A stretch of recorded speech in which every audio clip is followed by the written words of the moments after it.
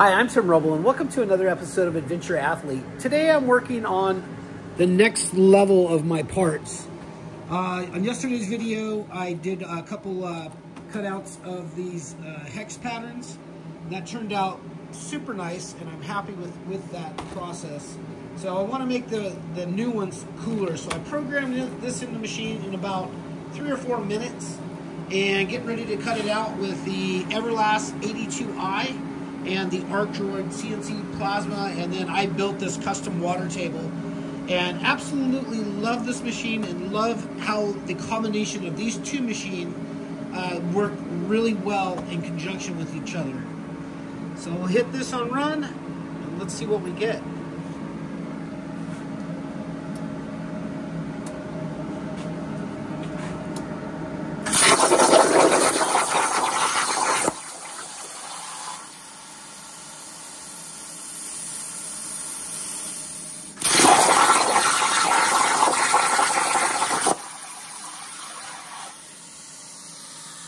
Down on the screen, it shows exactly where we're at. And what's cutting.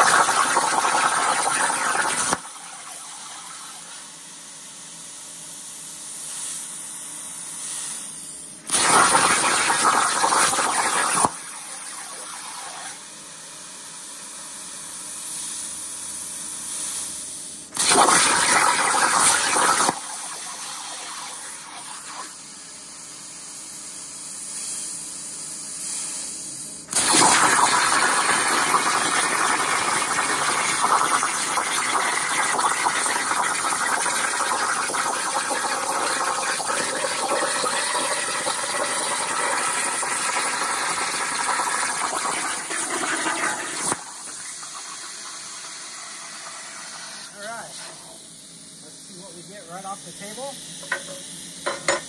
What's nice about a water table is it's cool to the touch. It's a little warm, but nothing that you have to go run and get a glove on. And that just came right off, and I think that looks great. And I'll grind some of that dross off, and I think we'll have a wonderful looking part that is kind of the next evolution. So my thought process on all of this is pretty simple. Like, that allows me to lay out letters, numbers, and a lot of different things that you just do a simple trace. So like if you wanted to do Race of Kings right here, now that I can figure out how to do that, I can trace that and make that something that actually works on a cutout. So that's kind of my next evolution. I didn't really think about that when I bought this machine. I used to go run inside to the computer, spend 45 minutes to an hour scanning the tab, building my stuff on that tab. Now I come out here, it's 3 or 4 minutes. You know, I had a bandsaw at one point in time also, so I would cut out stuff on the bandsaw.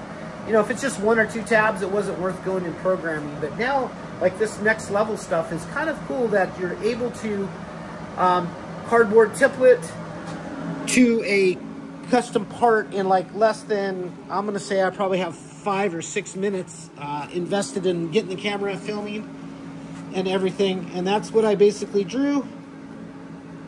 And you can see that overlay on that. That just worked out absolutely perfect. And it's a game changer. It really is for the home shop. It's affordable. I'm not sponsored by Everlast or Ark Droid, and I think this is just such a cool setup. That's going to be it for now. Questions, comments, what's your thoughts on this next evolution that I just discovered? I'm sure there's been guys out there doing really cool stuff. I've seen guys do the grind hard plumbing, for instance. He programs all his stuff in Fusion and then imports it to the machine. For me, I don't want to take all the time to do that. I just want to come out and make a cool part and go put it together. So I think this thought process now kind of gives me a lot of stoke. And when I build the plate bumper for the Humvee, it's going to be a game changer for sure. So stay tuned for that. Questions, comments, hit me up down below.